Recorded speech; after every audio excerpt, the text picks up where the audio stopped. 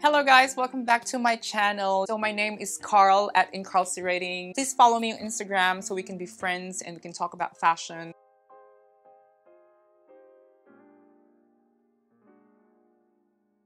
Just before winter ends in August, I wanted to create a video that will add value to your styling process for winter wear, no matter where you are or who you are. This video intends to help people with a massive boot collection.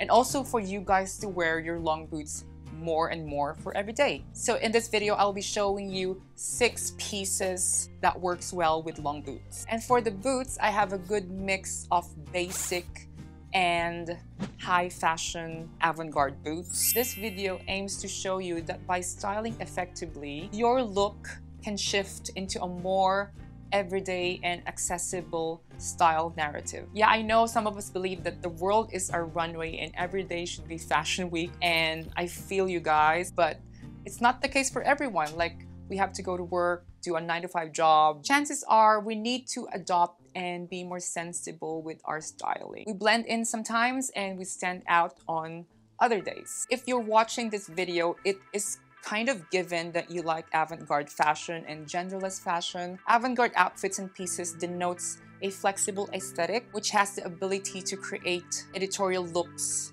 Also, on the one end, the ability to offer a restrained, laid-back sophistication. Irregardless, this video is all about wearing your long boots in a gender-fluid and avant-garde way. So stick with me till the end. If you need a break, just grab your snack, your Coke Zero or whatever. Also, like this video if you enjoy these sort of videos so I'll know if I'm gonna be making them in the future. And don't forget to subscribe, and in that way you'll be notified if there's any new videos coming. I know I've been super inconsistent. So let me start with the first piece of clothing that are best worn with long boots. It's high time to ditch the pants. I mean, I love pants. I think they're great. They're versatile. However, I find that by wearing long boots with maxi skirts or pillar skirts are more edgy and strong. I think the optimum way to wear long boots is by wearing split skirts. So nothing is sexier and empowering when you're wearing like your long skirts with your thigh-high or knee-high boots. I think it's very sexy and strong, and you're giving the people a peek of your boots while wearing your split skirts. I think it makes the whole look mystifying and strong. If you don't want to go all out, say if you're just gonna do some errands outside, I would say wearing split skirts or long skirts with like a sedated top is the best way. I like things that are simple, and it's always nice to dress modest and low-key, and in that way you're able to add, you know, bits and pieces of pretty things in the end. It could be in the form of eccentric accessories, or in my case, my hero accessory is always the boots. So also, if you've got a long boots that scream attention, I think the best way to kind of scale it down is by wearing long skirts. This way you can kind of obscure the boots and still wear them without bringing in too much attention. So I'm wearing my metallic Rick Owens boots with a skirt. As you can see, there's still an element of concealment and visibility. Like you're in between of bragging your boots, but not really. I'm like that all the time. I'd go to an event and feel confident, and the next minute I'm like super shy and I don't want people to look at me. It's really weird. I think it's how Gemini people works. So I believe that the skirt is the best template that can beautifully enhance the body, the height, the figure, the silhouette, and the mood. And up to now, it still boggles me why men can't wear skirts in an everyday setting. I think it's just ridiculous. Because, you know, skirts can make you look fluid and statuesque, and there is the continuity of the flow of the garment, and I don't know, it just creates a strong foundation of the outfit. So the next garment is the tunic. So another great way to wear your long boots is by wearing tunics and long line tops. So tunic is a garment with a simplistic style that reaches your thighs or your knees. It is often mistaken as a dress or a t-shirt. It's kind of like in between. Since it's a longer garment, it's actually sensible to wear them with long boots. I choose tunics to work well with long boots because the length of the tunic covers the thigh or the beginning of the boots. Yeah, and tunics are garments that doesn't have any shape. It's actually, most likely they're very straight and boxy. And being genderless, I find that silhouettes that doesn't have any shape has a more appeal to me. And for me, the relaxed fit is more casual and carefree in a way. And by wearing something carefree and relaxed, I think that will give you more confidence to wear your long boots. I have this Helmut Lang tunic top. This is pretty much like a dress, but I love wearing them with my long boots.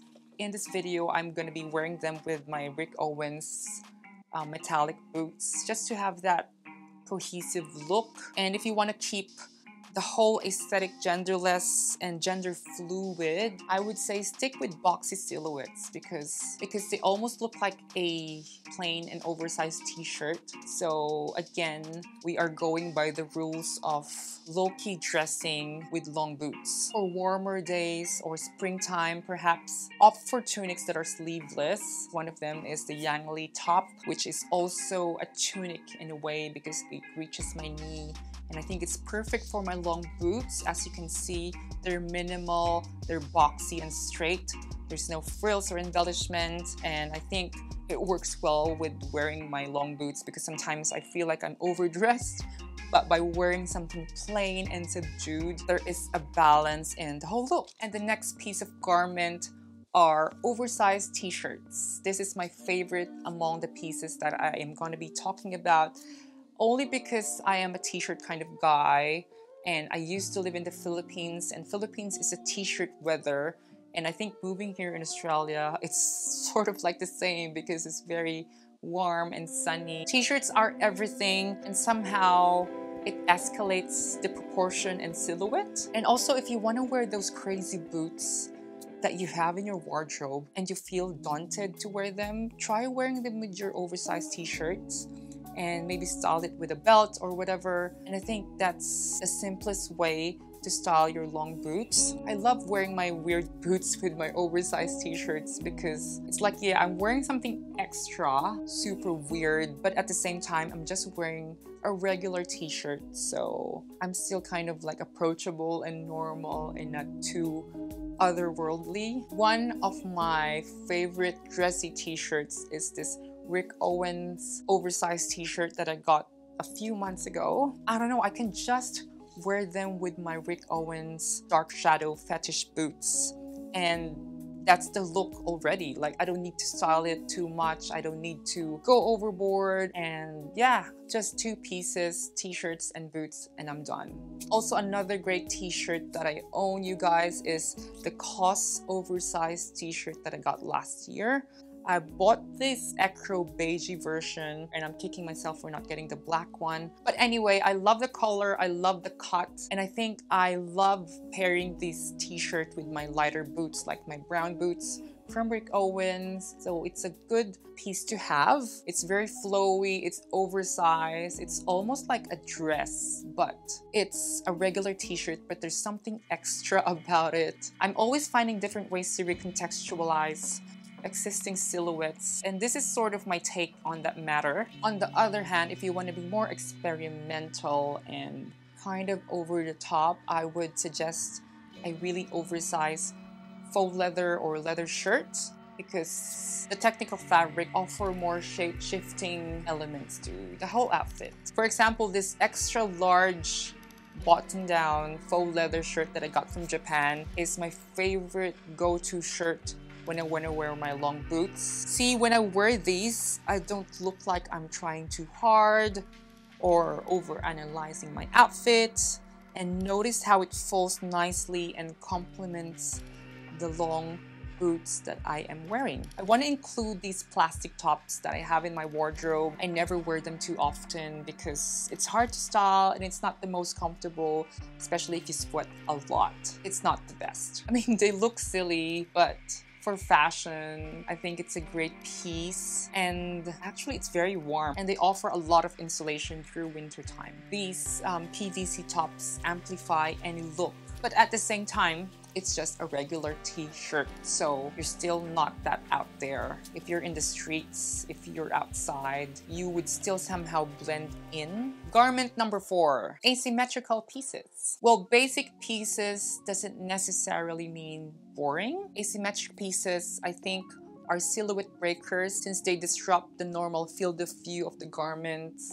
And I have this asymmetric piece from 5 years ago, and I still wear them every time. It's my no-fail piece. Like whenever I wear them, I feel confident and I feel great. I don't know, it's just a simple asymmetric button down, but I keep coming back to them. I actually use it as an outerwear for summer and as a top for winter. Another asymmetric piece that I have is this COS mullet dress. It's very airy and breathable and light. I can imagine myself walking in a windy street, fighting my way through the crowd and marching on with my tough long boots. The fabric is billowing against the wind, and I think that's beautiful. For a more thick and warm option, I have my wool cashmere asymmetric pieces as well, and I think they go well with my long boots. They're long, dramatic, and they're also genderless. They're exceptionally both sensible and uniquely stylish. When you think about asymmetric pieces, you tend to think